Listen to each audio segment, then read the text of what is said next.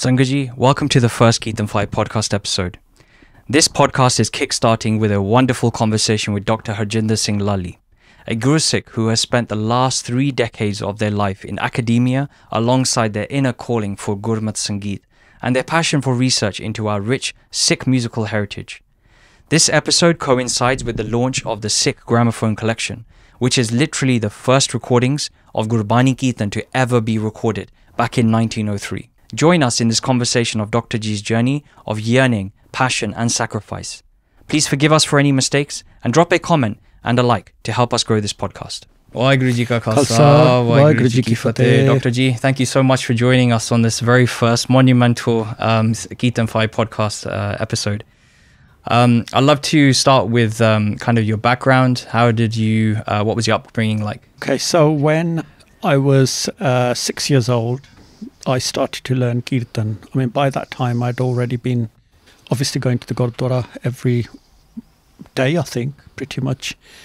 It was Guru Nanak Gurdwara in Smethwick, and we used to live maybe 15 minutes away. So we used to go there every day. And as a child, I was quite mesmerized by the Kirtan.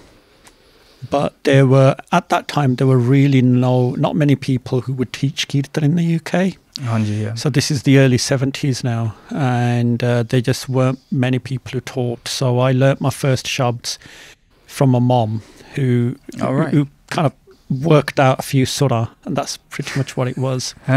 Okay. And then at the age of, within a year of that, Professor Dr Singh, who sadly passed away a couple of years ago, he kind of said, look, I can teach him Kirtan. And he was the Granthi there at the Gurdwara. Yeah. And so I started to learn from him. I spent around 3 years learning from Professor Dr Singh. And what I did was, when I was learning, he would ask me to, very soon, he asked me to start doing Kirtan in the Darbar. Right. So we're talking like mid-70s now. And how old were you at that time? I was about 7 years old by that time. Wow. Okay. And so I was his first student. And so he would teach me a shabd, one morning, and then about 2-3 days later in the morning, he'd ask me to do the shabd in the Asadivar. Oh, amazing. Okay, so we're talking very early in the morning. We're talking like 5 o'clock in the morning for a 7-year-old to be going there. So you must have been obviously you've obviously had studied Gurmukhi then as well. You must have been able to do Part properly. Yes. And, so I had already started to learn Gurmukhi. My mom had started to teach me, and then again Professor Dr Singh started to teach me Gurmukhi as well. Hanji. So it was Vajja plus Gurmukhi. Those were the two things that he blessed me with. Amazing. And I was the only kid doing Kirtan. There were no other children. No other, I can't even remember, maybe 5-6 years older than me, Hanji. learning Kirtan. It was just pretty much me. And I remember there was a Baba, I don't know how old he was, but he used to play tabla with me. Okay, right? yeah. And he must have been in his 70s, right? So I'd do a shabd and he'd play tabla with me. Yeah. And he was pretty much the resident tabla player. There was no one else. Yeah. So if you can imagine at that time at the Gurdwara, they'd have Ragi Jathas coming over very rarely. It was very rare that a Ragi Jatha came, right? Yeah. And the ones that came were absolute legends. People like Bayavdar Singh, Hanji. If I may ask, so what's the reason for that? Do you think, why would there not many Ragi Jathas? Is it the cost of travel, that kind of thing? I think it was a combination, maybe cost of travel. They just did. Now it's become a bit of a business. You do your tour and you make your money and you go back. That's pretty much what it seems to be all about. At the time, they barely made any money over here because the community was settling. We had all started to, our families, our parents had just moved over recently, so they weren't earning a lot of money. And when the Raggis did Kirtan, they didn't get, a pile of money donated, right? It was very little return. So if a Raggi Jatha came, it's generally because they genuinely, Dilon wanted to come. Hanji, and do Kirtan. So there weren't many. So at Smedic High Street at the time, it was like every week there was a Ragi Jatha. Hanji, yeah. In the evening, the Kirtan was Professor Santokh Singh and Gyani Avtar Singh. Acha ji, Hanji, yeah. And there was the old gentleman I'm referring to was Pan Singh Malli. Okay. Who later on would turn out to be related to me, right? Many decades later, right? Okay. But he was the old Singh playing the tabla, right? Yeah.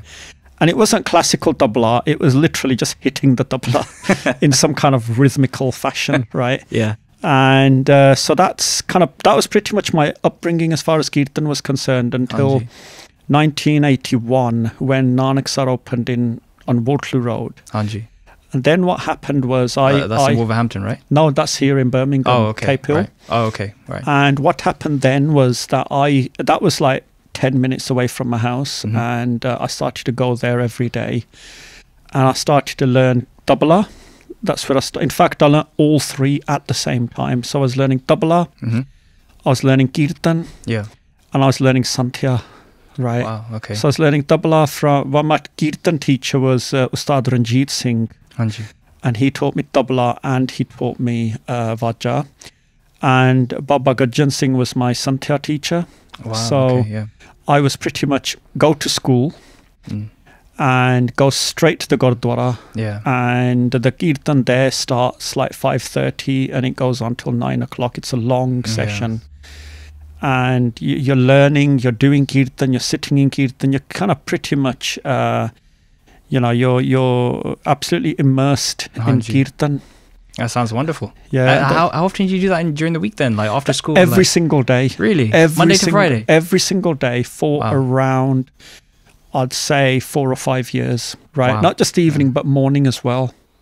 So the Asadivar there started at 3:30. Hanji. But I joined at 4:30. Sure. Yeah. So and I was kind of pretty much between 4:30 and 6:30. I'd be in and out off and on the stage, and I'd be doing Kirtan, and that's at the age of 10. Wow. And that went on for quite a while. That was, I reckon, I was about maybe 15 years old before I moved on from that. And so at the time, I mean, the Kirtan I was learning was not classical. Hanji, yeah. The tabla was classical. Okay. Was that on Geordie or just actual tabla? Geordie. Oh, okay. Yeah. So, with a lot of old ragis, if you've ever heard by Balbir Singh's interview, Shromani Ragi, he said that in the old days, the ragis used to have to learn tabla first. Oh, right, and they'd spend a few years learning tabla before they even went on to the vaja and learned Kirtan, because they'd have to develop that rhythmic knowledge, that Dal Gyan, before they could move on to Shabd. I guess, yeah. And so what happened here was I learned them at the same time, Geordie and Kirtan. And to top it off, we learned Santya as well. And the Santya experience was quite remarkable, because what used to happen was after 9 o'clock, right, after the Bog, in the evening, after the Bog, after the kind of the Behengams, the Gyanis that stay there have all had their roti pani. Yeah. Reckon it's maybe 10 o'clock now. And what Baba Gurjan Singh would ask us to do, there were 2 or 3 of us, right? And he'd ask us to sit, he'd lie down, it was kind of sleep time for him. And it'd teach us Santya. All right. Yeah. So we would turn by turn, we'd read the Bottinga. I think he started us on the Bhavanakri. Right, okay. Yeah. Then he moved on to Siddh Ghost, and then, we went through them.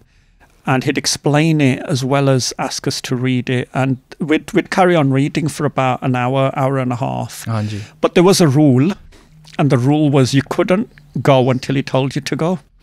Right. So if it went on for an hour and a half, you sat there doing it for an hour and a half. Wow. And sometimes he'd fall asleep. Right? So try and sneak away at the same time. That's it. So we'd carry on reading. Yeah.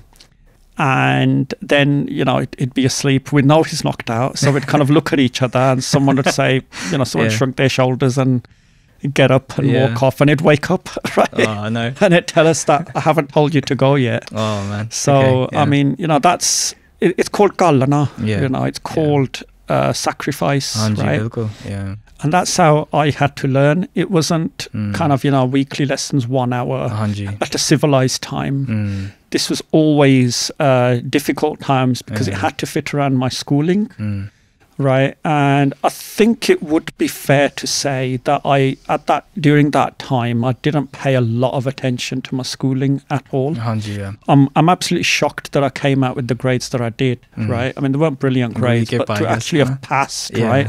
Yeah, was quite remarkable. But I had to learn mornings straight after school and then late till night. And I don't know how many years I went through with about 5-6 hours of sleep a night, right? Which for a child isn't great. Yeah, but, absolutely. But I guess like what a blessed childhood, VG. Like, I mean, you must know a lot of Gurbani Kirtan, I guess. Like, I mean, between us, like, Yeah, I mean, yes, I recognize Barney's pretty much straight away.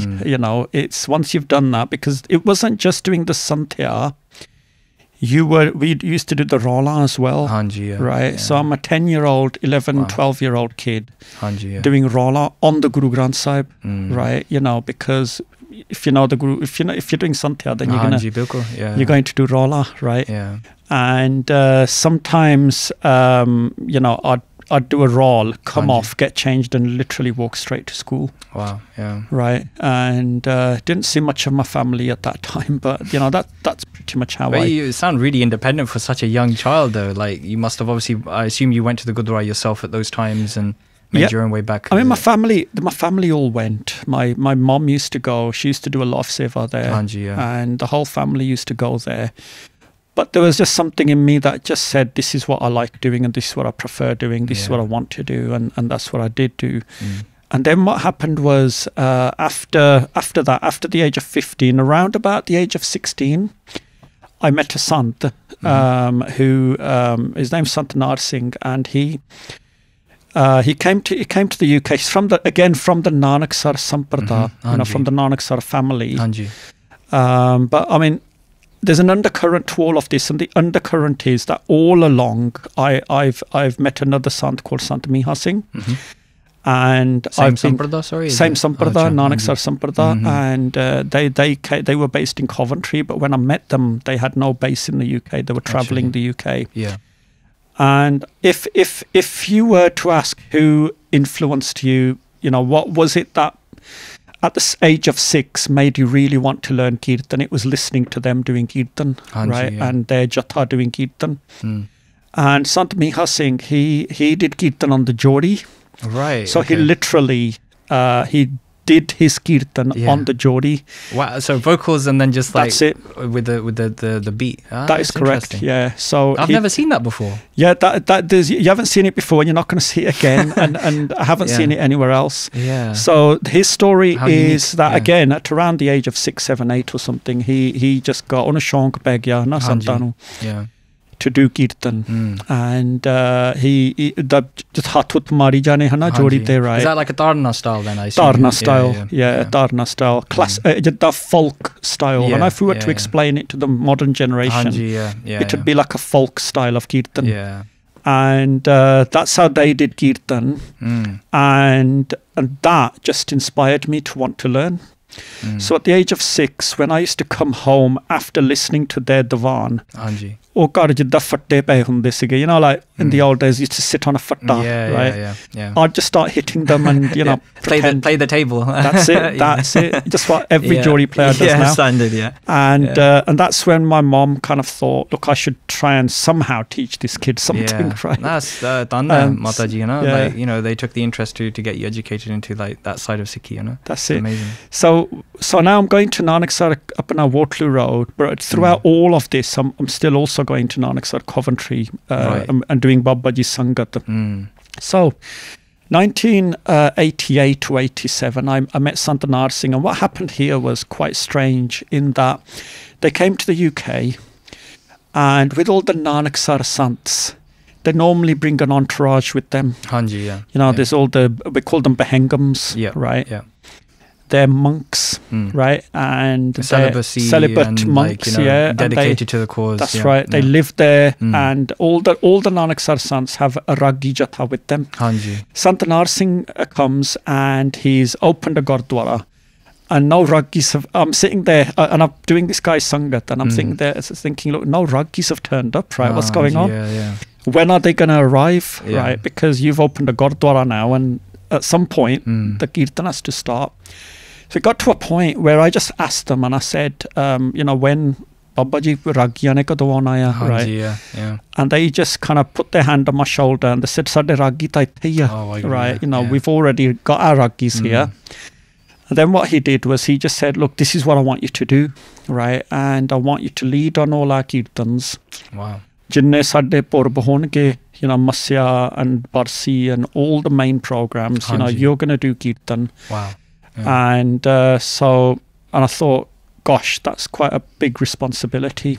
So for 22 years, I did Kirtan there. Between what ages then? So that is between the age of 16, I reckon, till about 35. Oh, really? Okay. Yeah, 36, 37. You obviously went to university in between this, but I assume, where did you go to university then? It was in Birmingham. It was what was then Birmingham Polytechnic. Right. Now it's BCU. Yeah. And so I did Kirtan there. And what happened there was that every Sunday I did the Mera Nitnem Siga, right? It was my duty to do Asadivar and do the evening Kirtan. And I didn't miss a single Sunday. Wow. Right. Yeah. Even, for example, on my own wedding day, my both sisters' wedding days. Yeah. In the morning, Asadivar, we did our Asadivar, came home, got changed into our suits, went to the wedding. Yeah. Right. And I remember on my sister's wedding, as we were coming from we left the Gurdwara, where she got married at Soho Road, drove past the Gurdwara, went in with our suits on. Right. And Babaji were there that day, and they said Sutta wala jatha aa gaya, right? And we did a shabd. Wow, amazing. Right, very quick one. Like 10-minute shabd, right? And they said Aj thanu maafiya, right? Today you can go. Yeah. Right. So we did a quick shabd and then got back into the car and went to the hall. Right? Wow. So we just felt, that even on that day we had to we had to do our duty. So what happens is, right? And what I mean by that is there's a lot of Raggi Jathas, a lot of kids learning today who have never experienced that kind of commitment and that discipline. And having to take it so seriously that you have to put everything else aside to do it. And the other difference, I suppose, is that I've led my life as well. I've studied, I've worked, I've raised my kids. And on top of all that, I've stuck to having to do that. And then even after fulfilling that duty with them, after they passed away, I still carry on every evening, doing my rihas and my kirtan. And so that's how it all started. Now, then what happened was, throughout all of that, right, I've been listening to people like Sant Sajan Singh. And in his kirtan, you can hear a dilruba in the back. It's very mesmeric, it's just mesmerizing. It's really just kind of touches your heart.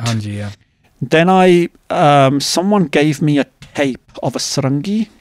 I had no idea who the sarangi player was, right? But they, in those days as kids, you give each other tapes. So I've got this tape. Here's a mixtape of a sarangi. That's it, and I got a tape of a sarangi, and I, you had your tape to tape. Thing, the copies, I made a copy of it, and I listened to it over and over and over and over again, right? I was working when I was at university at the Travel Lodge. I used to do a night shift. Right. And I remember I used to have that tape on repeat. Really? Right. So who was? Do you know who the artist was? I found out later that it was Pandit Ramanarayan. Oh way, okay. So this is where it just got a bit kind of weird in that. In 1997, I Minu shauq ta siga na that I want to learn Tanti Saaj. But what happened in 1997 was that the Namdaris came and did Asadivar at Santanar Singh's Gurdwara. Acha ji, right? Yeah. There were around, gosh, there must have been about 15 of them. I've got it filmed actually. There were about 15 of them. Yeah. There were like 3 Jodinga. Wow. You know, there's no budget. You know, it was all Tanti Saaj. There was a Bansuri. It was just unbelievable. And I was sitting there with my jaw had dropped and I just couldn't believe what I was hearing. Yeah. So had you practiced Rag Kirtan before that then? Before you I had learnt a bit of Rag. Yeah. But it was not very formal Rag training. Right. Yeah. It was a lot of Kirtan knowledge, a lot of Bani knowledge, a lot of rhythmic knowledge, but not real deep Rag knowledge, right? If you had asked me, you know, what is the Arohi of Asavri or anything like that, I wouldn't have a clue. Yeah. I just have a bit of, I know what Kalyan is, I know what Bairon is, I know some of the basic rags. Yeah. So when I heard the Namdaris do Kirtan, I was absolutely, I just couldn't believe what I was hearing. I'd never heard anything like it in my life, right? So then what happened was once they came off, I kind of, you know, just found out more about them, got their numbers and everything. And I just said, look, I want to learn, right? Where do I learn from? And they gave me the number of my Guruji, which is Ustad Sarjeet Singh in Southall. Yeah. And so they said, ring him. He's pretty much the only teacher in the UK. So I rang Guruji and I went to see them. But along all of that, I just felt, there was a bit of me that felt very angry. Okay, why is that? And I was angry because why has the Bant not been exposed to this Kirtan? Yeah. How is it that 30 years of my life have passed by? Yeah. Right, and this is the first time I'm hearing this Kirtan. Because as I spoke to them, you know, they're saying this is the Puratan Kirtan, this is how it was. You know, the Jodi was, this goes back 300, 400, 500 years. These shabds these instruments go back hundreds of years. This is the original Kirtan. So I'm thinking, why on earth has the Bant not embraced this Kirtan, right? You know, so there was that's what I felt very angry about. I felt very let down, right, by the Bant, right? So, but doesn't matter. I mean, I decided that day, sitting there, I decided I'm going to learn this whatever it takes, right? Got Guruji's number, rang them the same day, right? And they gave me their address, and utte jidda smagam siga at the Gurdwara, had to wait for the smagam to finish. It was a 1-week program. And on the Monday afterwards, I just said to them, look, I'm on my way. Went down to Southall. Yeah. And that was it. Then that phase of my journey begins. Wow. Right? Okay. You know, the Tanti Saaj phase. Now, the problem I suppose I have is that they live in Southall, I live in Birmingham. It's 100 miles.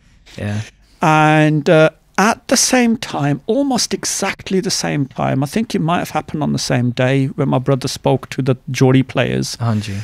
My brother wanted to learn classical tabla. Right. You know. Okay. Yeah. So he found from them that there's a teacher called Pandit Sharda Sahai. Acha ji. Right, and he lives in Ealing. Right. Okay. Yeah. So I went to see Guruji. Yeah. And the following week, my brother came with me, and he went to Ealing. Right. I went to Southall. Yeah. And we just kind of got there, and I dropped him off. Yeah. Went to Guruji, had my lesson. He had his lesson, and then kind of met back and came home. Yeah. And, you know, this was a kind of a all-day event because we'd kind of leave at about 8 in the morning, right?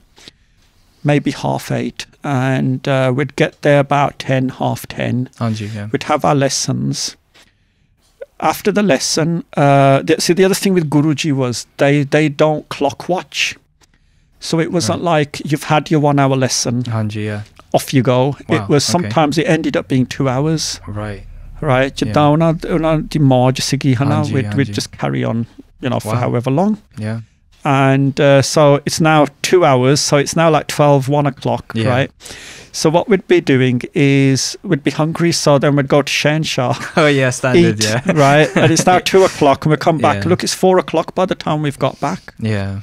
So this is every single Saturday. Wow. right? We did this, I don't know how many years we did this, right? And that's what we had to do to learn, right? I got married, and even after I got married, I cut it down a bit. It's like every 2 weeks, right? Sure, yeah. But still, I'd go. Had kids, and still I'd go. Wow, that's right. So difficult. this is what kind of puts a bit of a smile on my face, is that we get people wanting to learn from us now. Hanji. Right. Yeah. And where are your classes? They're in Birmingham. Where do you live? Oh, we live in Wolverhampton. That's a bit far, that is. Is there not anyone local? And I'm thinking, well, I had to travel 100 miles every week. 100 miles there, 100 miles back to learn, right? And you can't travel, 8 miles down the road to learn. So, but, that's how it is. So now that next phase of my journey has started. Right. Right. Yeah.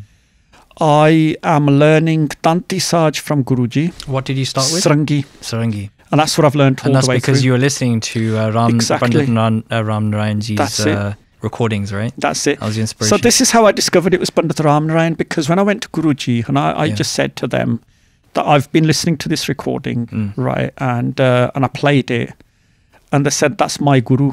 No way. Wow. I was just floored. Yeah. I just could not believe. It's like the universe just lines up for you. That's it. All lined up for me. This did, right? And I met Guruji Pandit Ram Narayan many times. Every time I go to Mumbai, I go to meet him. It's like a homage. It's like a pilgrimage. Sure. That I pay, because he is the father of our school, right? Because he taught Guruji, and Guruji taught me, and I taught all the students that are learning. Yeah. And we are very traditional in that sense, in the Gharana sense. Yeah. That we are a Gharana. And what is a Gharana? Gharana is a family of musicians. Right, okay. Right. And we are a family of musicians. This is our lineage. Yeah. Right. And he is the father of our Gharana. Right? So what's the Gharana's name then? There's no name. There's no, okay. Right. You can call it GSA or whatever you want, right? Sure. But we don't really have a name. But he's the father of the Gharana. And so once I started to learn from Guruji, I also met Ustad Surinder Singh Sound, right, who lives in Sutton Coldfield. And I learnt a rag, vocal and theory from him. Oh, okay, not from Ustad. I learnt it from Guruji as well. Right. They taught me the rag theory, but the vocals. Interesting. I went to Ustad Surinder Singh. Right. And why did you seek their counsel? Yeah, I felt I needed to focus just on vocal. Right. Right. And because I'd never actually done that. So we've now got they're the two gurus that I kind of attribute much of my rag knowledge to. Hanji, yeah. 1997, when I start learning from Guruji, I also start teaching 3 students. Right, okay. And 3 becomes 5. Yeah. 5 becomes 12. And, now I don't know how many we've got. Must be more than 100, right? Who are learning. This is in Birmingham, right? This is at Nanuksar? At Nanuksar, Waterloo Road. Right, yeah. Then we moved to Bobbicke. Then we moved to King Edward's Girls' School. Okay, yeah. And we've been at King Edward's Girls' School all along. And then we launched a class in Nanuksar, Coventry. Right, okay. Which it's a very, very big... In fact, there's 4 classes there now. Right, okay. At Nanuksar, Coventry. On the weekends? At weekends at 7:15 in the morning on a Sunday. Oh, wow. Okay. Right. Our class has always been at 7:15 in the morning. Right. 25 years, maybe 26 years. What's the reason for the early start? The reason for the early start is we used to do Asadiwar. Right. Straight after the Asadiwar, we'd have the lesson. Makes sense. Yeah. And that's it, stuck. Right.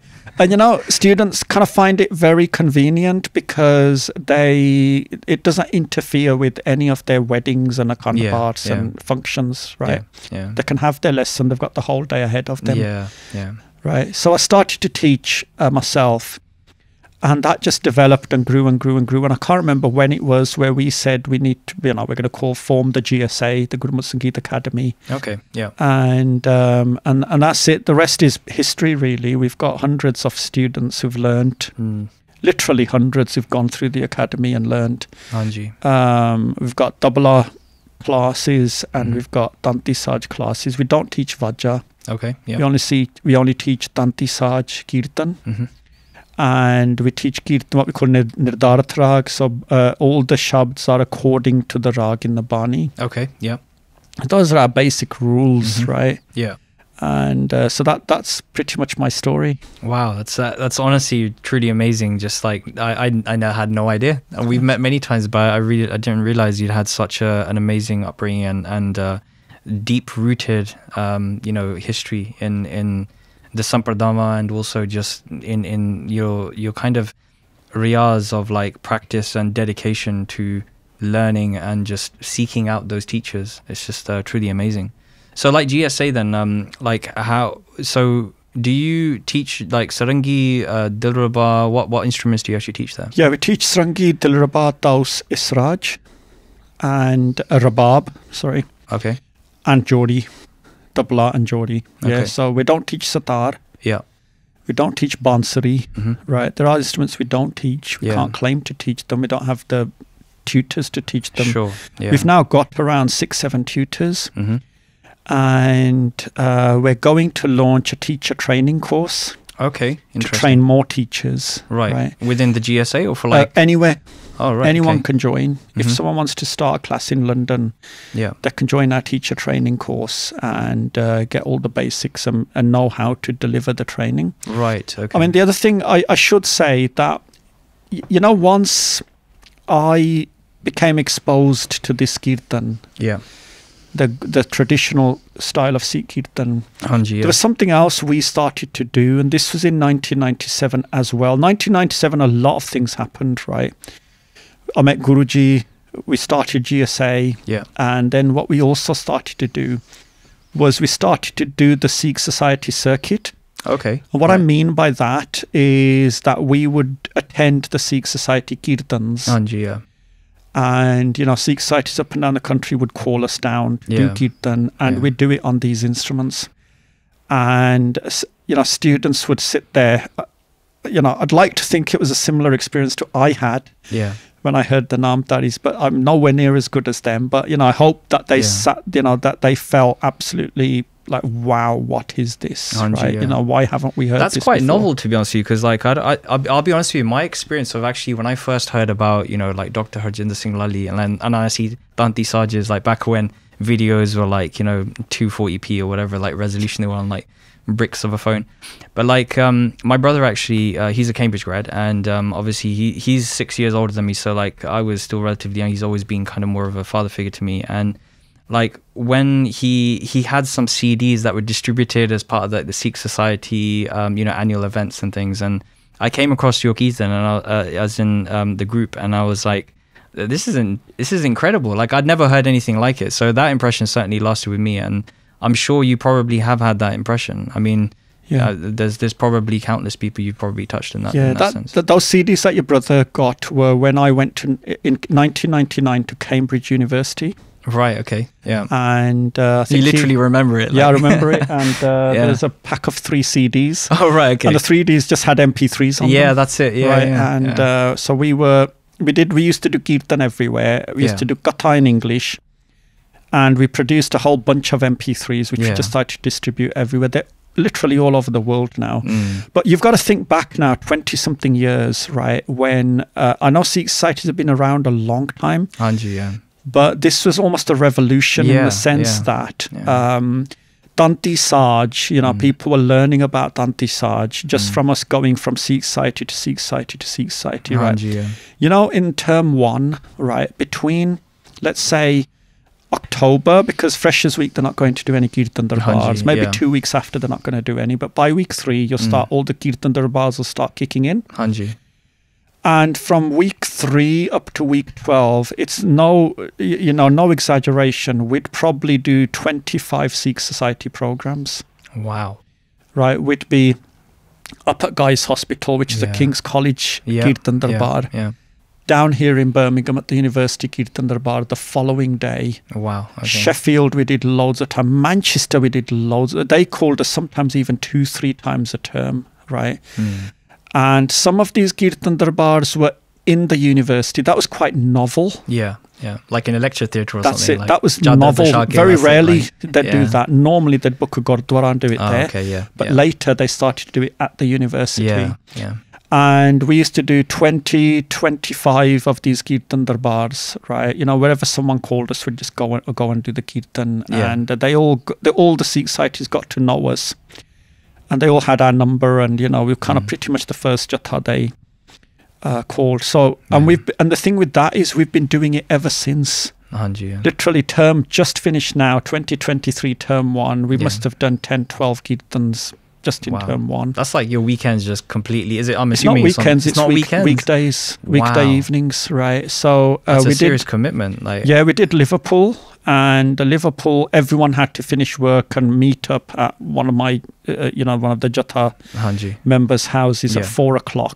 Yeah. So you can imagine everyone had to give up work time. Yeah, that is. Because we're all working now. How many? So like, the core group, I guess, like of the Jatha, like how many individuals is that, and what instruments do you guys normally have? That's a good question. So the core is probably around 10 of us now. Okay. And there's a rabab. There's about 7, 8 dil rabars, 2 dausis, a jodi, the sarangi. Well, I guess actually this is probably a good plug because we just recorded something with GSA, didn't we? With Kirtan Fi. So I guess that is literally the core group, isn't it? Yeah. There may be a couple of people missing, but that is pretty much the core. That album Sangat Ji will be coming out a little bit later on this year, so in 2024. So yeah, watch out for that one. So the core group then. So you literally during the weekdays and possibly weekends, you're literally going to like campuses to like do Kirtan. That's it. Or Gurdwara Sahibs. Like, that's it. And 1997 till now, that's 26 years, quarter of a century. That's quite scary when you think of it like that.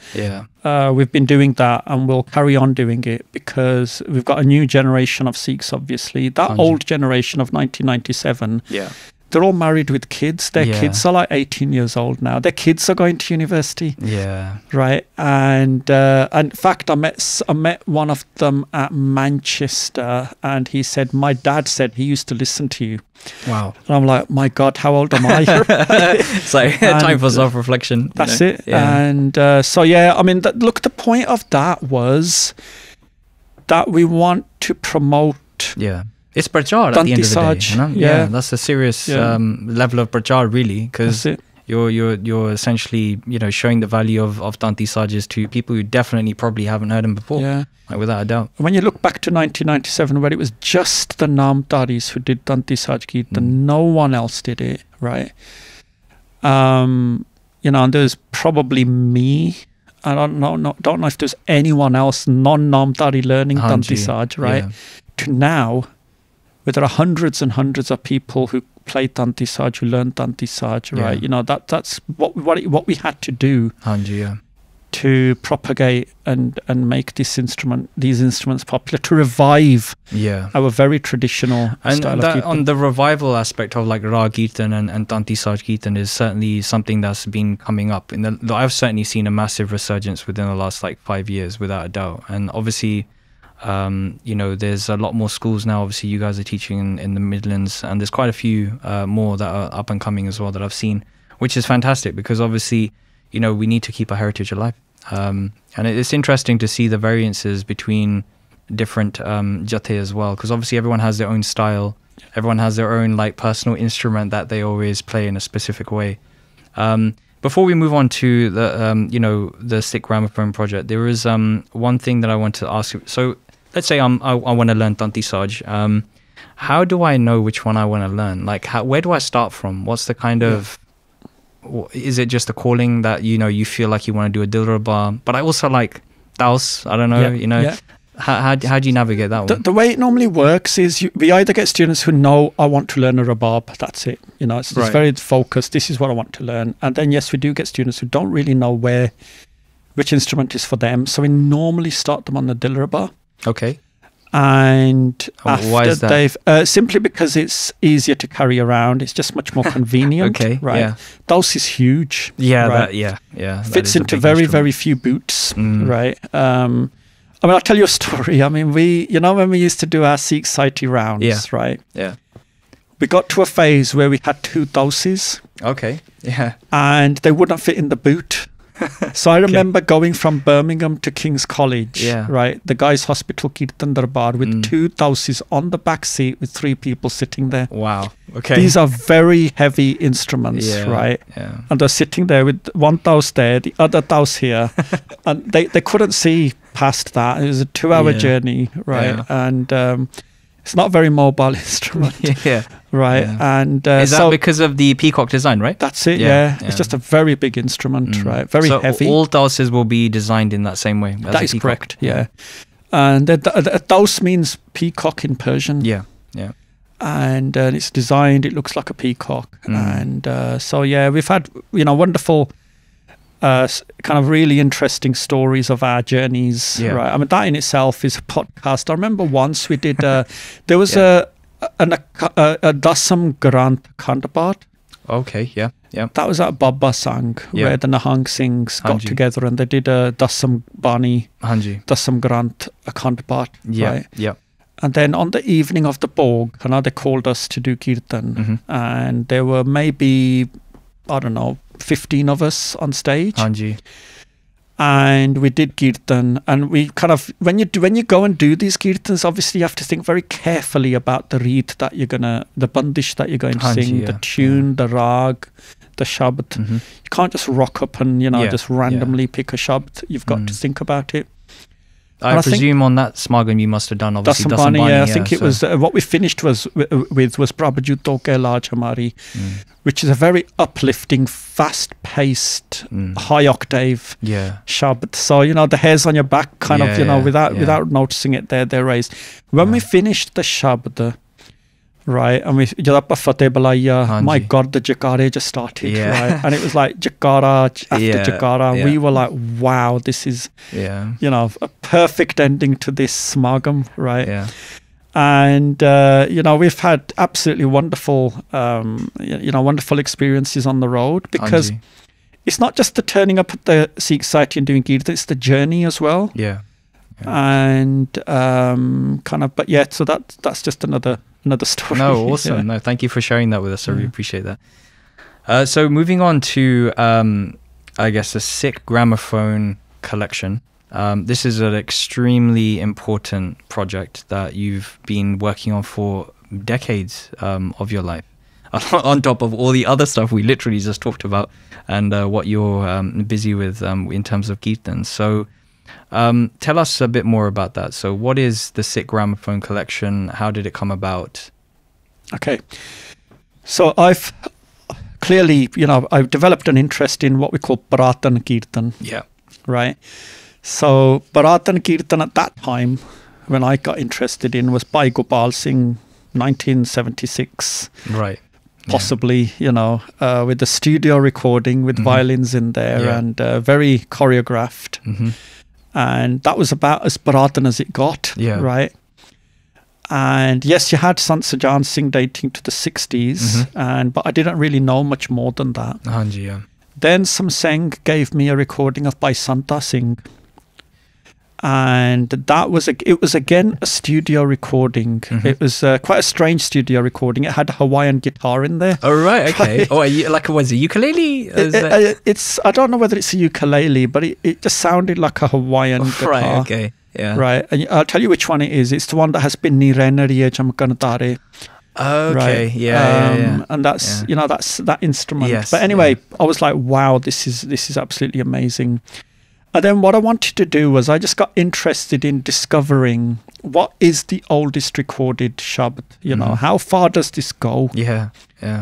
And I didn't get anywhere until one year I was in Mumbai. I think it was 2005. Right, okay. My son was 3 years old, I remember this. So he came to India. My wife and son came to India.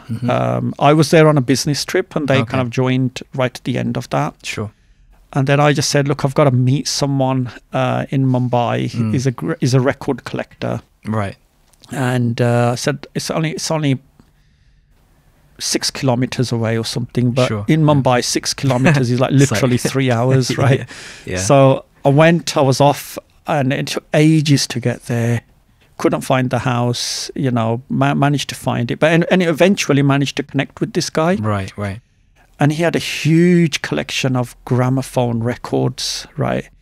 Going back to the gramophone company times, and I'm talking maybe 1927, 1921. Wow, is that what's HMV then? Isn't it Her Majesty's Voices? No, at the time it would have still been the Gramophone Company. Okay. Right, okay. HMV came later. Came after. Okay. It's the same company, it became HMV. Yeah. So then I kind of spent quite a few hours with him going through his collection. It was just mainly old Bollywood songs and whatever. And then I just said to him, look, basically what I'm looking for is Sikh Kirtan, right?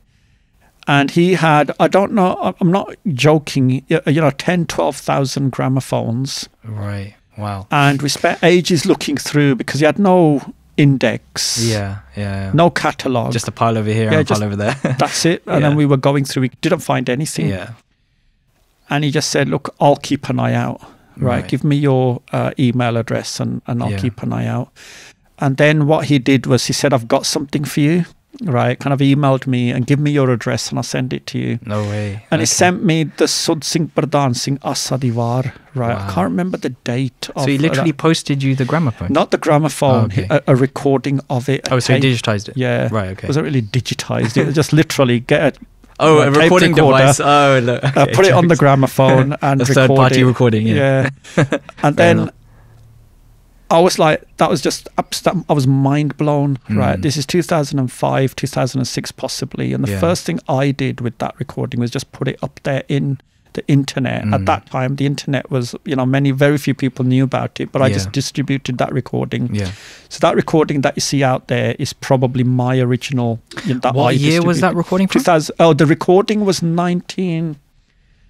1927. Right. And who was the Raggi, sorry? Sud Singh Pradhan Singh. Right, okay. So was he known in the Panth at that time, or is that like, here's a recording of a Singh and this is his name? And at the time, he would have been known. Right. But since then, we've not known who he is. And that's one of the problems is all these old Raggis are lost in history. There are no real records of who they are and what they did and where they lived, and it's such a afsoos di gall hai, right, that we just don't know about them. History, right? Yeah, absolutely. So then I kind of went back to him and said, look, I need more of these, right? And I suppose I just began searching. Every time I went to India, in the evenings, I'd go out and seek these gramophone collectors. Right. I'd meet with them. Yeah. I'd go, so a lot of these... how do you even find a gramophone collector? So he'd tell me that in Mumbai, we've got, there's about 12, 15 So it's like a closed circuit, They're a circle, right? And they've all, it's like it's a hobby club. Yeah. Right? If you collect stamps, you know who the other stamp collectors are, right? It's the same thing. Yeah. You don't collect stamps, do you? I don't collect stamps. Yeah, that's one thing I don't collect. But he then put me in touch with other gramophone collectors. Yeah. And so I used to, and I still do, go to India on business through the university.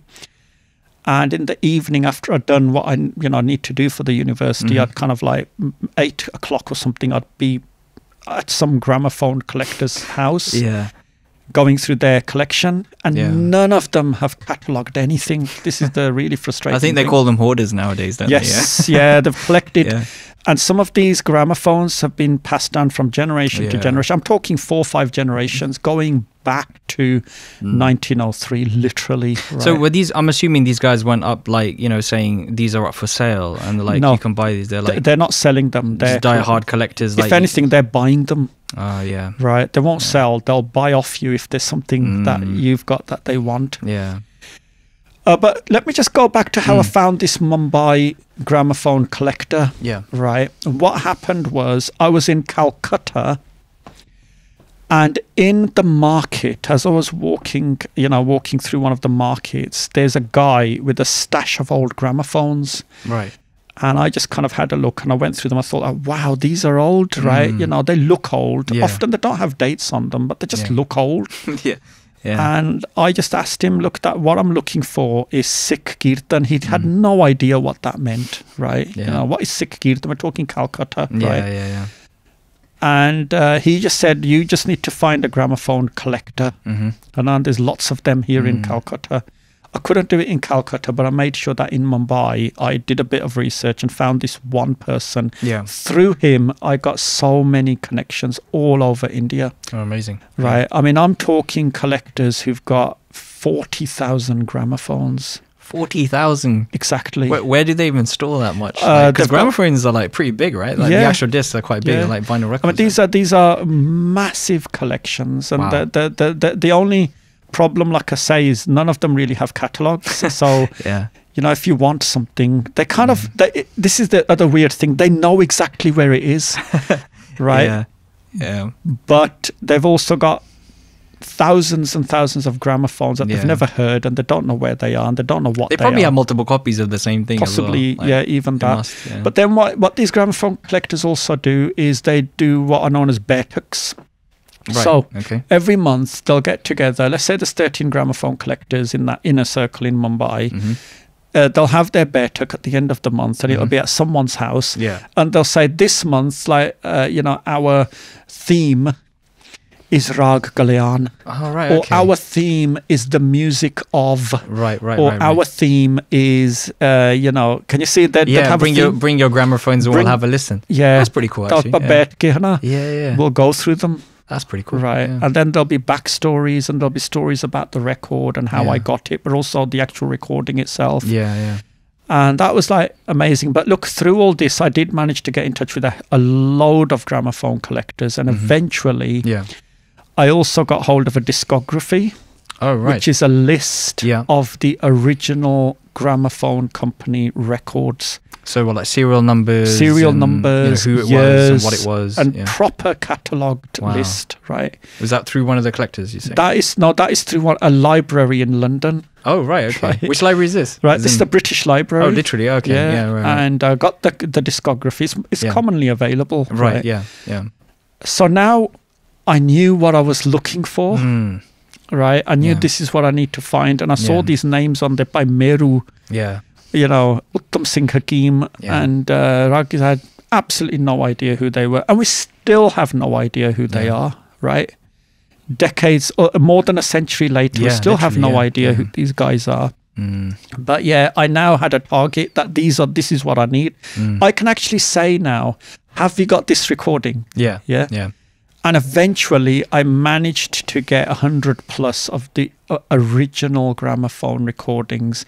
And in amongst all that collection, I found the first ever recorded Kirtan. Wow. Right, ever. There's literally nothing before that. Yeah. Right, it's the first ever recorded Kirtan, right? And the date of that is? That is 1903. It was recorded in Lahore, and the Raggi was from Amritsar.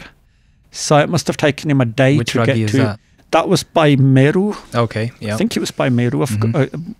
Feeling a bit foggy now, but you know that was the first ever recorded gramophone, and he travelled from Amritsar to Lahore to do the recording. And so, and they travelled to Lahore because of the studio? That's where the studio was. Right, okay. Right. There were 2 or 3 studios in India. One was in Lahore, one was in Mumbai, and I think one was in Calcutta. And they were obviously British-led, right? Yeah. So it was Geisberg and Dilnut, and they led the expedition. Right. So, sorry, Geisberg and Dilnut, and what is that, a company, or is that they the guys are the recording engineers. Oh, right, okay. Right, they're the recording engineers who set off from the UK, from England all the way to India specifically to record for the gramophone company. Oh, right, okay. I'm assuming they would have done that across the empire, right? Across the empire. So there's Chinese recordings, there's recordings from different parts of the empire. And there's some loads of recordings obviously here in the UK. Yeah. And they decided that we want to go to India. They went to India. They did a couple of tours, maybe 3 tours. Right. And they just went from place to place, just finding artists and recording them. Wow. Right, and I mean they've done the Bant a huge service. I was gonna say actually, because if it wasn't for them, we would never have had these gramophones, right? Because I'm assuming the tech probably wasn't around like commonplace, like not in a bin or like No. This is very, very, very delicate and very expensive equipment. And the gramophones didn't hit the bins for around 20 years later. Took a long time to get into the bins. And so, look, they recorded anything and everything. Right? They didn't know what to record. So the way it worked was they, these Gore have no idea, they can hear all this different music, but they have no idea what to record. So what they did was they had to have an agent. Right.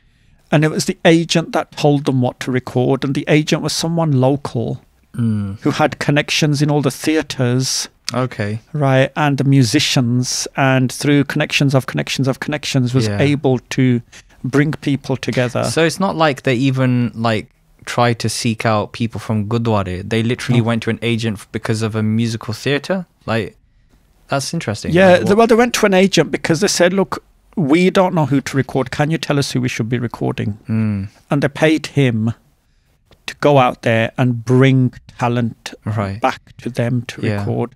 Somehow, the word got to by Meru, by Uttam Singh and by Rura, and all the Sikh Raggis. Yeah. Not all of them, but, a lot of them. And a few of them decided to turn up and do the recording.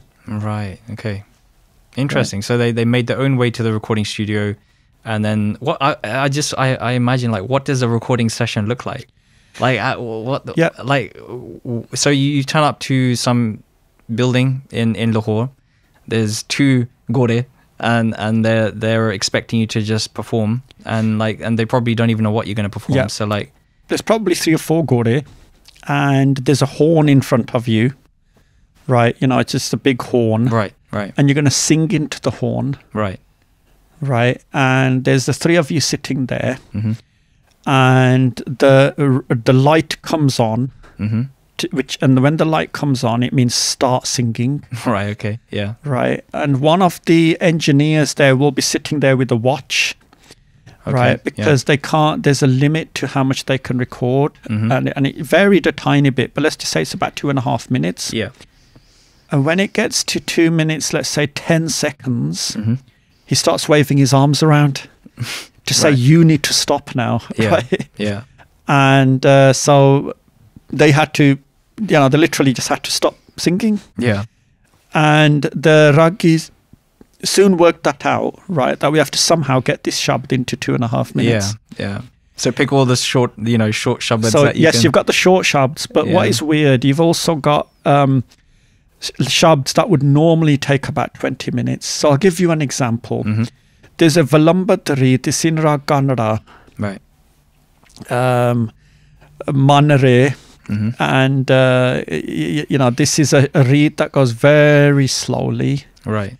And it's in Chardal. Right. So it's a very slow reed. But one of the Sikh Raggis recorded it in 2.5 minutes. The whole reed. Right. So this is the thing, when you listen to these gramophone recordings, they do sound a bit strange. Yeah. Very high pitched, actually. Very high pitched and very fast. Yeah. Because they have to just get through the shabd. Right. And it's also interesting, in some of them you can actually hear that they're almost being told to finish, because but you can hear the guy with the watch in the background saying, so it's quite remarkable, what's happening there. That's really interesting, because I was during this process of working on this project, I was trying to research as to how gramophones are even made, because it's an interesting device, because the horn obviously is also used to play back, but it's also used, they use a horn to obviously get the vibrations from the performance, and the vibrations go through and then onto a needle, which then basically makes an impression into the wax disc that they use. And then from the wax disc, they then take that to, I assume, a lab. And then through a process of electrolysis, they basically get a layer of metal on top of that to then make a negative of the positive. Because technically the wax disc, you can actually play that, because the way that it's scratching and making the grooves, it's like, if any of you kind of know about vinyl discs. Vinyl discs obviously are made of a vinyl, which is basically plastic. But back then, the discs used to be made of shellac or something. Shellac. Shellac, that's it, shellac, yeah. So shellac is actually harnessed from a bug. apparently. Yes. And then they used to mix that with slate and other, things like, I think like wood chippings or something. And they basically then, once you made the gramophone, then that's it. But you can only get like 1,000 pressings from like a single copy. So I do wonder, like, how many copies of like albums or records would they have actually made? Yeah, I'm not sure. They wouldn't have made many. I mean, the other problem they had was there wasn't really a massive market for these. Yeah, distribution would be a problem, right? Yeah, there wasn't a massive market. So you couldn't take these Indian recordings back to the UK and sell them here. They had to be sold back in market. Oh, interesting. I would have thought it was the other way around. I would have thought that they probably bring them back to England and sell them here. Yeah, but the population of England was tiny, right? And, not many people had an interest in gramophone. There was a much, much bigger population over there with a much bigger interest. It took a long time for gramophones to take off in India. And when they did, kind of the 20s, 30s, 40s, when they got into villages big time, Bollywood music became so popular, right? It was just like, it just kind of flooded the market. Yeah. And then what you get is you get like a kind of a new phase in Kirtan as well. And that new phase is that Bollywood music is very popular and Raggis are kind of starting to put Kirtan reeds onto those Bollywood reeds. And things, and this is where the Bollywoodization of Kirtan starts. When do you think that happened then? So is that back in what then? I reckon early 90s? No, the 30s, 40s, 50s, that kind of time. Wow, yeah. Right, because that's when Bollywood records started to enter the villages and people... what used to happen was there was one person in the village who had a gramophone, right? Yeah. And every night people would gather at that person's house. Yeah. Or, the village square. Right. Yeah, they would, he'd be gracious enough to bring it to the village square and put it on, and everyone just gathered there and listened to it because it was... It's like an open-air cinema, but with just music. That's pretty cool. And, it must have been a remarkable experience for people. I can imagine, to hear the sound coming out. It's like magic, isn't it? Like you show them at that time like a phone or something, they'll probably, have a freak trip. out. Yeah, absolutely. Yeah, so... in terms of like the actual records that we know, like through the catalogue that you got from the British Library, like how many actual records do we know are like Kirtan or like, I think there's Kavitas as well, right? So as part of the collection. So like how many do we think we can probably acquire? This is the thing with Raggis, with Rababis at the time. So all these early record kite hua, they're all Rababis. Right, okay. They're from the Muslim families, many of them. And it's their profession to sing, right? It's their profession to sing. So a Rababi isn't somebody who just plays a rabab, right? Yeah, no. We just call them Rababi. Right. Because they're from Mardana, the Rabab players' family or that lineage, and there's some kind of distant connection. Yeah. So we were Rababi Gadan there, right? And their profession was to sing. Right. Bottom line is that they did Kirtan, yes, but they also sang at weddings, right, and functions, right. So they did a lot of wedding singing, and then they sang Kirtan at Gurdwaras, right. and they also sang Kavitas, right. And a Kavita is a poem? At the Gurdwara, right. Kavitas are religious, spiritual poems, and they would sing those as well. What about Daddi then? Do they also do Daddi? Is that it's like a different thing? No, they wouldn't do Daddi. That's a completely different set of skills. So now with these Rababis, what we have is we don't really have the popular songs. I don't have many of those, but I've definitely got the Kavitas. Right. And obviously all the Kirtans.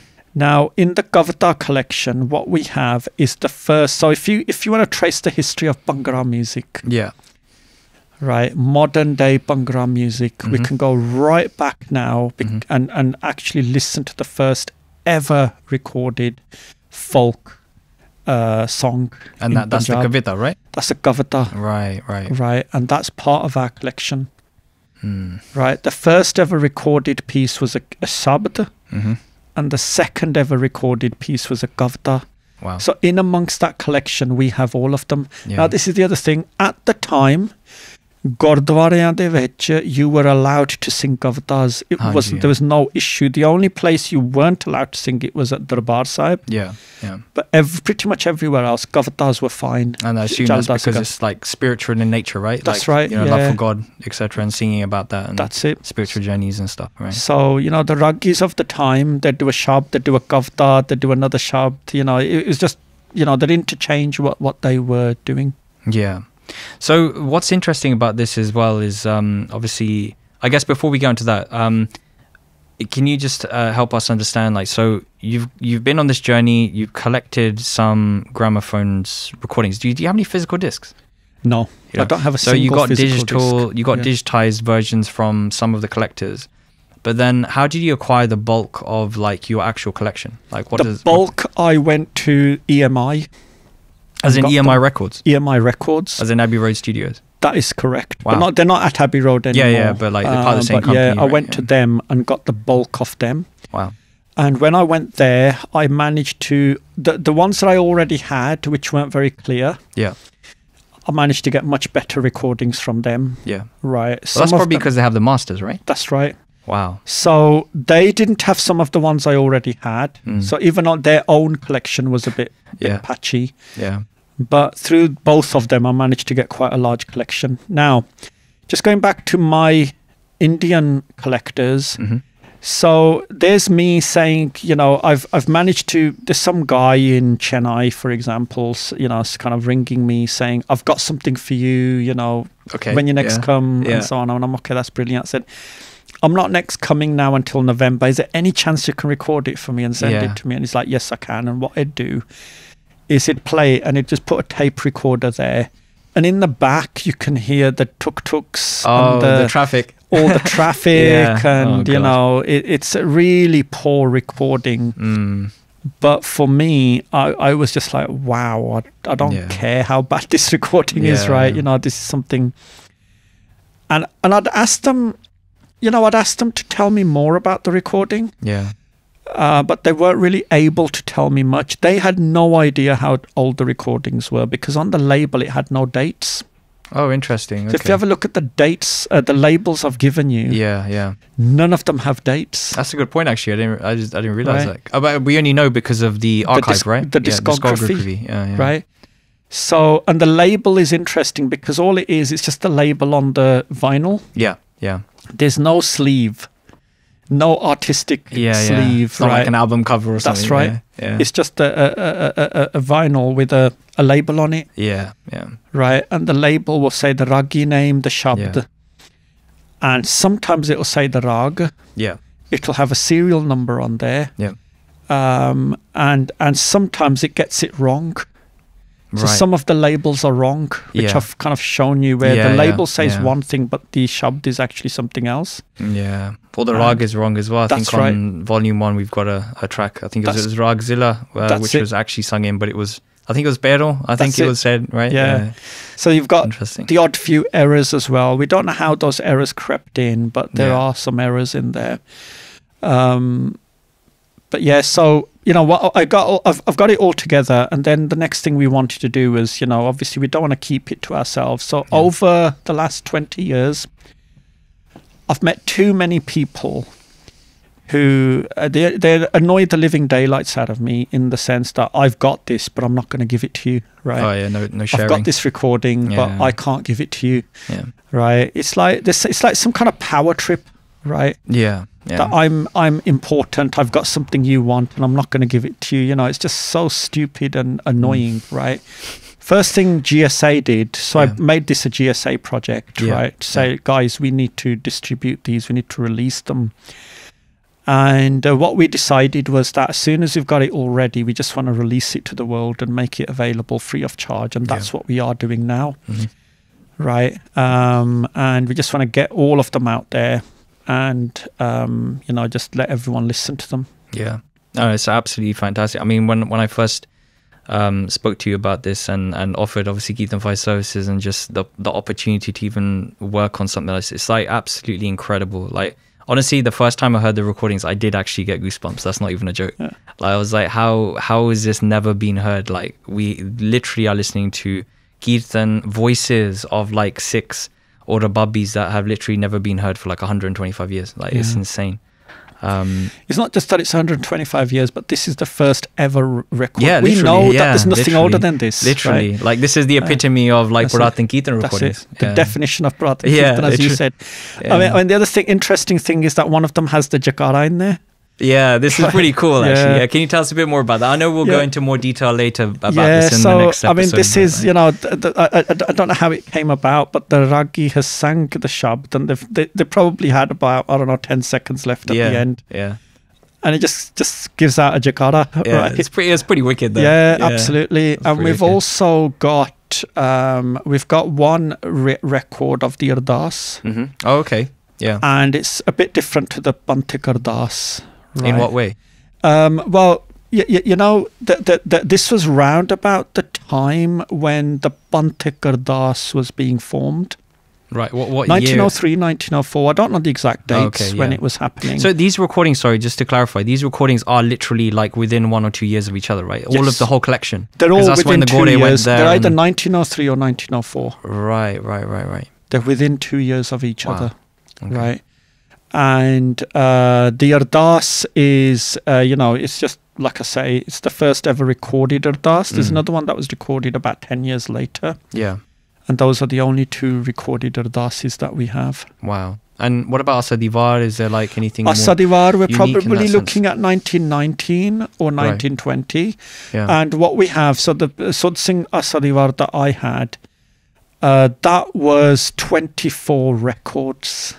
Literally like one per shakka. One shakka per record. Wow. And what my friend in Mumbai had to do was convert each one. Wow. One by one. And I was like, thank you to that friend.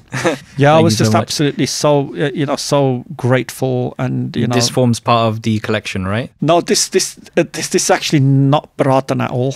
Right, okay. This is like modern day 1919. Okay, fair enough. So this is commonly available. You can actually go onto YouTube and listen to their Asadivar. Okay, cool. Yeah. And so that is much more modern. Mm-hmm. And I'm kind of focused on 1903, 1904. Amazing. Right. I mean, I'm kind of intrigued by the whole journey. I'm intrigued by how did these Raggis end up in that studio? Yeah, absolutely. Right. Did the agent come to Darbar Sahib? Did he go there or send someone there and say, we need, these Sikh people, they sing, right? Yeah. They play a bit of music. We need some of them, right? Can you send some? Did they know who to go to, who to approach? Yeah. When they then spoke to the Sikhs, this is what happened. Some of them said, do not go and sing Goreya Kol Na Jaake Gayo. That thing will take your voice. They were superstitious and is it like a magical thing? Like that there's magic here, jaddu mantarya, right? And that it's gonna take you, it sucks your voice out, and you tumar ke gaun joga nahi rehna. Wow. So there were lots of Raggis who didn't dare go there. Wow. And sing at the gramophone. And that's literally because they literally have never seen this tech before, right? That's right. Yeah. Wow. Yeah. And some of them, 1903, they don't know what a gramophone is.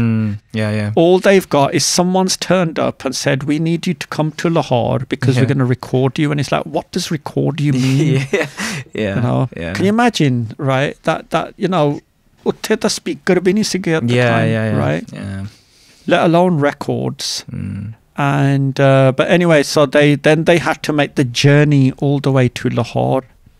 I don't know how many 100 miles it is. It'd be useful to kind of know what that back distance. then it must have been quite the journey, right? Exactly, yeah. So, I mean, there might have been a train, to be fair, by that time, because the Gore were running train tracks all over the country.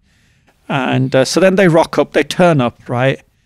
And then there's a studio, and, the whole setting is a bit strange and weird, right? And there's 3 Raggis sitting there. Yeah. And the way they configured the stage was that the Jodi player had to sit at the back. Oh, okay, yeah. And the reason for that was there was no volume control. Yeah. Right? Yeah. So if the Jodi player sat at the front, it was too loud. Yeah. So the Jodi player had to sit at the back, right? And from what I'm told is sometimes it was not just at the back, it was like 5 meters behind. Wow.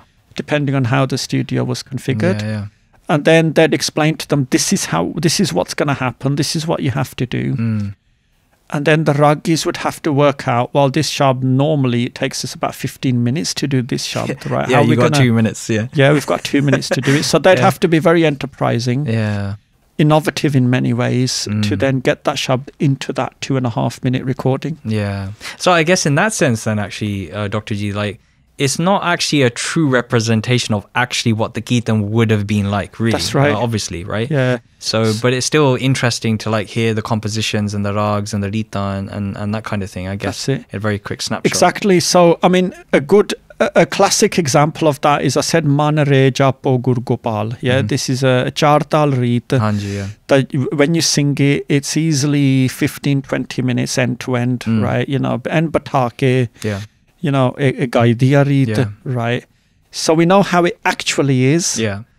And we know how they had to record it. Yeah. So we could almost reverse engineer all those recordings to what they actually should sound like, right? You know. Yeah. But yeah, these are the things they had to do to get those recordings up. What's really interesting as well is actually, like, I think the first couple of questions I asked you when I first heard it and got over my goosebumps was like, hang on, like, I can definitely hear a vajra, definitely hear a jodi or a tabla, but like, where's the sajas? Yeah, that's a good question. I've got a feeling that by this time, the Bajra influence had already perpetrated across Punjab. Right? That Tanti Saaj had already started to become very rare, right? And I say that because there was no other excuse not to have Tanti Saaj. If they were playing them, then they would have brought them to the studio, because there's plenty of recordings of Tanti Saaj. The Gore have recorded stars, sarangis, sarods. From that era. Right, yes, sehnais. Every Saaj you can think of has been recorded. Yeah. Right? So, you know, if the Ragis had a Tanti Saaj, they wouldn't have rocked up and they said, no, sorry, we're not having that instrument, right? Yeah. It's because I believe that the Bajra influence had already spread across the whole of Punjab. And it probably might have been 1850, 1860, at which point the whole of Punjab had started to just say, you know what? Yeah, it's just easier, start playing isn't it? Bajra. Yeah, play some keys, yeah. Well, that's interesting, though, because obviously then, you know, I guess from an academic perspective, like, what's the kind of year or time period that we believe or what we think we know when the Saaj actually kind of disappeared, I guess? Well, what we have is the Carpenter painting. I can't remember the date, but I think it's 1850 or thereabouts. Right. It's the one that appeared in the London Illustrated News in the UK. Right, okay. It's a painting of Darbar Sahib. Yeah. And the Tanti Saaj are there. Oh, right, okay. So he was there, and it's just an eyewitness account of what he saw. Yeah. So we know the Saaj were there at that time. Yeah. And we know that by around 1903, the Saaj had, they probably started to disappear if they hadn't completely disappeared by now. Yeah, yeah. And so it's kind of that crucial 50-year period where a lot happened, right?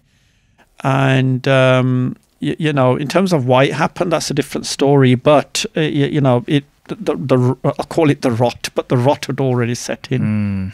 Yeah. Well, it's resurging now. That's the main thing, right? Yes. So it will come back eventually. Guru Sahib Ji ke baad na. Why no recordings at Darbar Sahib? Why? No recordings at Darbar Sahib. Well, their studio wasn't a mobile studio. Right. Right. They weren't going from place to place doing recordings. Yeah. And I've got a feeling, you know, that if they had turned up at Darbar Sahib, I've got a feeling they might not have been allowed to record. Yeah, they would have been Darbar chucked out. Yeah, because I mean, the equipment obviously takes quite a bit of space as well. It's not like just like a microphone nowadays, right? It's a big, you know, like that funnel dish that you have, and then obviously, you know, I assume they obviously would want some kind of barrier between the actual recording location and then obviously the actual. That's why in some of the old photos, what you see is a wall. With the light at the top. Yeah. And a funnel coming out of the wall. All right. Okay. And then you've got some photos where they're showing it side on. Yeah. And you can see the recording engineer on the other side of the wall. Yeah. Yeah. And he turns the light on to say start. Yeah. Right. So it would have been a very, very strange experience. This would have for the ragis. And in the collection that we're planning to share, then what kind of rags compositions do we have? Like, what's the range? Like, is it? I believe we've got Dasambani in volume 1 as well. There's Dasambani. There's a lot of Hindustani Shastriya rags. Right. Hindustani rags.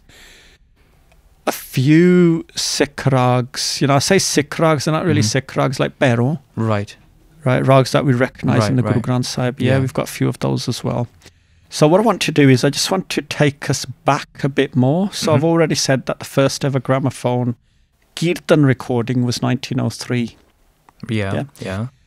There's something before then? There was, yes. So there's 2 recordings made of a Sikh. Before then, they were made in 1899 in London. Oh, right, okay. Right. Right. And they were, out of all the recordings that the gramophone company made, these were recording number 10 and recording number 11.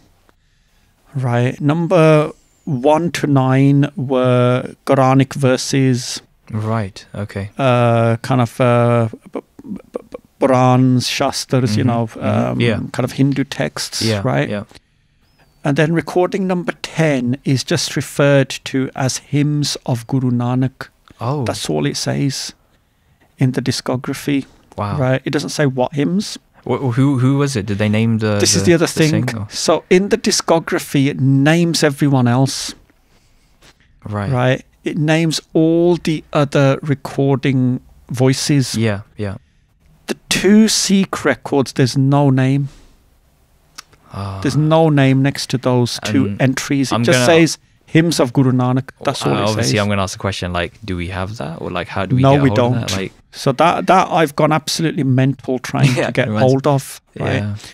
I've gone absolutely berserk trying to get hold of the first 2 ever recorded sounds. Yeah. EMI don't have them. What they're saying is those were shipped to Calcutta. And the Calcutta factory burnt down in the 40s. Oh, man. And they believe it got lost there. Oh, dear. But my view is that then there were gramophone collectors who there's someone somewhere in the world who must have a copy. Probably of in them. a pile in a pile under a coffee table somewhere. Cochin, I don't know. Yeah. So we need to organize a batik with these guys and just say, bring your oldest Sikh gramophone recordings, and then maybe it would just like come out. So what happened was that one of them is an ardas. Okay. One of them just says hymns of Guru Nanak Dev. Yeah. And the other one says... And the other one just says ardas. Ah, right. So then this is what happened, right? I got sent a recording, no details of what it is, who it is. Yeah, from a collector. Yeah. And I started to listen to it, and it's the ardas. The ardas? It's an ardas. Okay. I started to listen to it. Right. And I just got really emotional. I thought, imagine. This is it. Oh, right? God, yeah. This is the original ardas. Well, don't keep us in suspense. Is it the actual ardas? No, it isn't the actual ardas, because then what happened was, for a long time, I believed this was it. Yeah, this is recording number 11, made by the Gramophone Company, of a Sikh voice doing the ardas here in London. Yeah. Then what happened was I got hold of the full discography, and then I also got hold of the same recording from EMI. Ah, okay. They had it properly documented. Got you. As part of the 1903 collection. Oh, okay, yeah. Does that make sense? Yeah, it does, right? Yeah. So that's when my heart just dropped, and I thought, this isn't the original ardas. It's good nevertheless. Yeah, 100%. And that's part of the collection that will be released, part of the collection. Amazing, okay. Who does the ardas then? Is it Gala? I think it's Uttam Singh Hakim, I think, did that ardas. I can't remember which one we've got. We'll release it at some point. But the point is, there is still this sense of intrigue, right? And that intrigue is, where is this recording, right? The Bant wants these 2 recordings, right? 100%. Number 1. If anybody out there knows, please. Yeah. And number 2, let us know. Just who were these Sikhs? Yeah. Where did they come from, right? That the British, the Gore managed to Do you know where in London they would have recorded that? Yes, I have the address. It's actually at a pizza shop now. No way. Right. Okay. Outside the pizza shop, there's a blue plaque. Right, okay. Right, which says this is the site of the original gramophone recording. Right, and it was in the basement of that pizza Like the shop. company? The company, Oh, right, yes. okay, wow. That's where they did their original recordings. And over time, obviously, it's been sold off, and now today... That's so random, though. So basically, like, late 1800s, there's a random singer in London who goes to some basement to record the Ardas. That's right. That's so random. We have no idea who he is. No names. Just got to... It's for a researcher. These kind of things are very, very frustrating. Yeah, I can imagine. You're just desperate to kind of find out. Well, to be honest with you, Dr. G, like the amount of work that you put in, like just even hearing some of the stories, some of the stuff like you've told me, off camera, like it's just unbelievable. Like the journey you've been on to get these recordings is just like the testament to your perseverance. Yeah. Like, because I can imagine how frustrating it must be, and then obviously chasing all these collectors, and then I assume obviously collectors are quite, tight with their collection. They probably don't always want to share. No, well, this is the thing, right? With those collectors I have to say, they're very gracious. They want to share. Yeah. Their spirit is very different to a lot of Sikhs that I've met, right? Who mere ko bahut purani recording pai hua par main de nahi sakda, that kind of attitude, right? Yeah. I reckon every collector I've met, if I've said, can I have a copy of that? They've said, yeah, that's fine, I'll do it. Amazing, yeah. So that's really good. And they're never, they've never even, I've paid them for the recording. I've said, tell me what it costs or whatever. Yeah. But they're never really after money either. They're not saying, they don't have a rate. Yeah. They don't have a rate card or anything, Sure. right? Say, if you want recording, this is how much it's going to cost. They don't even do that. I guess in kind of contrast, though, obviously the actual bulk of the collection that's going to be releasing has been properly digitized by EMI Records, right? Yes. So the one that so this is it now. I've got two collections. One is a collection that is not releasable. Right. It's not because I don't want to release it, but it's so poor quality. Right. There's just no point. Right. There's no point releasing it. And what we want to get to is a stage where we get the original and we can digitize it and release it properly. Yeah. And then we've got the collection that's been professionally digitized by EMI. Yes. Yeah. That's the one we're releasing. There's plenty of those to keep everyone busy for the next 3-4 years. How many is that? Well, in total, I have 127 records. Wow. Of that 127, how many are releasable? I haven't counted. Right, there might be 30, 40, 50, I don't know. But I suppose even after we've released those, if we get nowhere with all the others, we might as well just release those as well in whatever quality they are. Right? Just get them out there, right? What I'm hoping this does is that it does create a desire to do more research, to find out, to actually try to trace these ragis back. Hanji, yeah. Who were they? These are our first Sikh voices. Yeah. Right. These are musicians. They need to be in a hall of fame somewhere. Yeah, 100%. Right? And sanu pata hi nahi pe kaun hai, right? And this is, such a shame. So obviously you're an academic, so you're a professor. What is it, cybersecurity, right? Cybersecurity. I'm a university reader in cybersecurity at the University of Warwick. Completely different field. Amazing, but that's still amazing. But I guess obviously my point being is that you're obviously very academic. So you're writing papers on this? Yeah. So what I'm also doing with this collection is I'm writing papers around that collection. And in the papers, I want to explore the whole journey of me getting them, but also what we're hearing. Yeah. Right. And also the whole experience of doing that recording. Right. And just tell the whole story of how it all happened for these ragis. Amazing. And the idea is one of my goals really is to propagate Sikh music to the Western world. Hanji, yeah. To teach the Western world about Sikh music. And we completely undersell ourselves as a community. Right? We are the most musical community Hanji, yeah. Bilkul. On earth. Right? Yeah. You can't have a single ceremony without music. Without Kirtan, 100%. 100%. And, it's foundation. And not only that, it's not just Kirtan, but it's the depth of the rag and the way the Guru went out of his way to create a musical infrastructure, a musical structure, for the Guru Granth Sahib. Hanji, yeah. The main Sikh, the only, the key Sikh scripture. Hanji. And we just don't bat an eyelid. We just kind of just shrug it off like it's nothing, right? And the world needs to know about this. Hanji. They need to know about the music in our Bani, the music in our Dharma. Yeah. Right. And that's what I'm doing with these papers, is to kind of, just tell the world about the Gramophone Collection. Yeah. No, amazing. Thank you so much for, I guess, from my perspective anyway, from Kirtan Fi perspective, just for the opportunity to work on these amazing recordings. And honestly, I honestly cannot wait until we release these recordings, as I'm sure you absolutely cannot wait. So what's going to be the process for the release then? So I believe this podcast will be coming out roughly around the time when there's going to be an event. But what's the idea behind that? Like, what are we going to be doing? Okay, so on the 16th of March, we have a day-long event called Celebrating Sikh Music. And this is going to be an annual affair. It's going to happen every year. And the idea here is that it just what it says on the tin, which is celebrate Sikh music, right? It's not just celebrating Kirtan, but we've got Sikh musicians who are music performers. They, a sitar player. Yeah. Who's like Rupa spent her whole life playing the sitar. Yeah, she's amazing. Yeah. And her life and her achievements need to be celebrated. Yeah, 100%. Right? Yeah.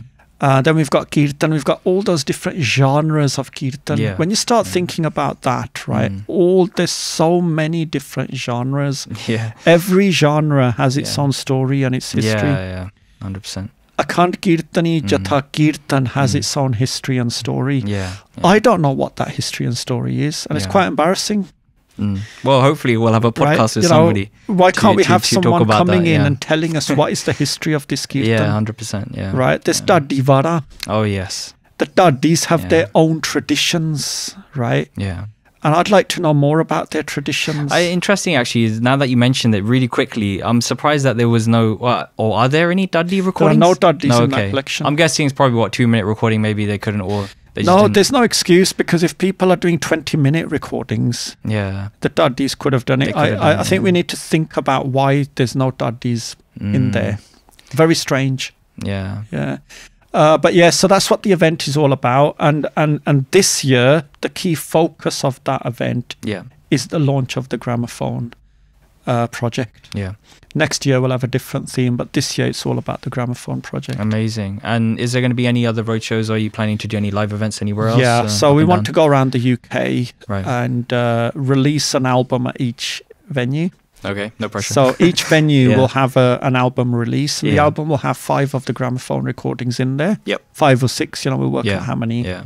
And then for the next one, we need to start preparing those, and that's what it's going to be. I think so. The idea is to have. I think we've got enough kavitas that we could probably have like 1 or 2 in each album release as well. So the first album releasing on the 16th of March is also going to have the very first kavita that you were talking about earlier, and then 4 shabads, and one of those is Dasambani as well. Yeah, and it also has the Jakara. So it's a bit. It's a pretty wicked album to see. Yeah.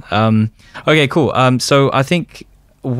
So let's make a close now. So in terms of, from your perspective, you clearly have a huge amount of experience, and you've gained a lot of wisdom in your journey, and you continue to do so. So what can you share with us, and what would you like to say to somebody who is kind of just about learning about, Sikh music, Gurbani Kirtan?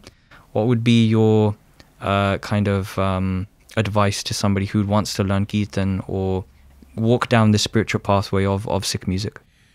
Okay, so there's probably a lot I can say, but the one thing that I say to all my students who are learning Kirtan is it's trying to understand the significance of what they're doing, that this is very significant. When you're doing Kirtan on the stage, you are the Guru's voice. The Guru is speaking through you. So don't take this lightly. You have a responsibility now to project the voice of the Guru to the Sangat. And so that's one thing is, too many Kirtanis have just made this a job. The job's worths, they just turn up, rock up, do their shabd and go home, right? And there seems to be no spiritual transaction there. And what we try to teach the students is that this is a very deeply and intensely spiritual activity that you're participating in. And all we're doing is we're kind of projecting the framework of that activity, but you've got to experience it yourself. And when you do your kirtan, you know, the spiritual side of that music is what you're going to experience yourself. Hanji, yeah. We can teach you a shabd, but we can't teach you the spiritual experience, right? Bilkul, yeah. So tusi baith ke kirtan karna hai, and then, you know, you want it to get to a point where you actually feel that spirit inside you. That's one thing. And the other thing, I suppose, is that, you know, music, the Guru recognized that music is an extremely powerful medium. Hanji, yeah. He recognized this, that this is really, really powerful. I mean, we go to the gym, right? And better than any supplements we can have is the music that we're listening to in our ears.